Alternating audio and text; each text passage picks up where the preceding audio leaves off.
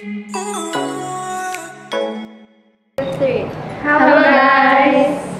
My name is Gabriella Lo. My name is Janice. My name is Erika. My name is Erin. And my name is Lidya. We are from Food Technology, Batch 2019C. And today we're gonna present about physics in cooking. The cooking equipment that we're gonna use is blender. To prove the physics in blender, we are gonna make a smoothie bowl.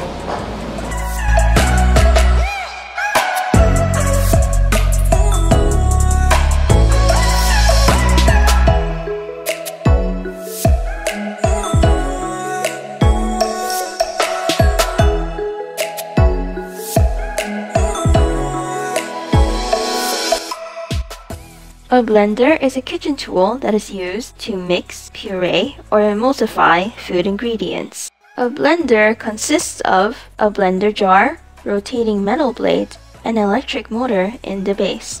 Blender can be effectively used if the food ingredients is small enough. So, we cut these fruits into smaller pieces, the banana and the dragon fruit, to help the blender to blend easier. Blender work in two steps. The first one is when the blender cut, smash and chop. The second one is when the food ingredients begin to mix and flow. To do the steps, the blender uses kinetic energy from the fast spinning blade. While inserting the ice cubes into the blender, the temperature of the mixture in the blender will rise through the friction between food ingredients and the rotating metal blade.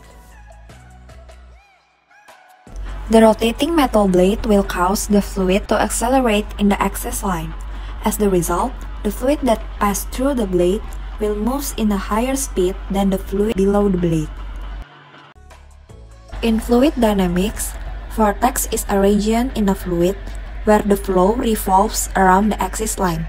Vortex causes a vacuum condition in the center of blender jar. The vacuum condition leads to pull the fluid towards the middle and down into the blade. As the blade begins to spin, the air presence of the bubbles is caused by the cavity, where the local pressure in the liquid drops below the vapor pressure of the fluid.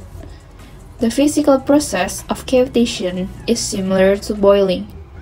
The fluid pressure decreases because the fluid velocity is increased when it passes through the blade. It's directly proportional to Bernoulli's principle. The bubble will have lower density than the surrounding liquid. When the bubble moves to the higher fluid pressure, it will collapse and generate an intense shock wave to break the food particles.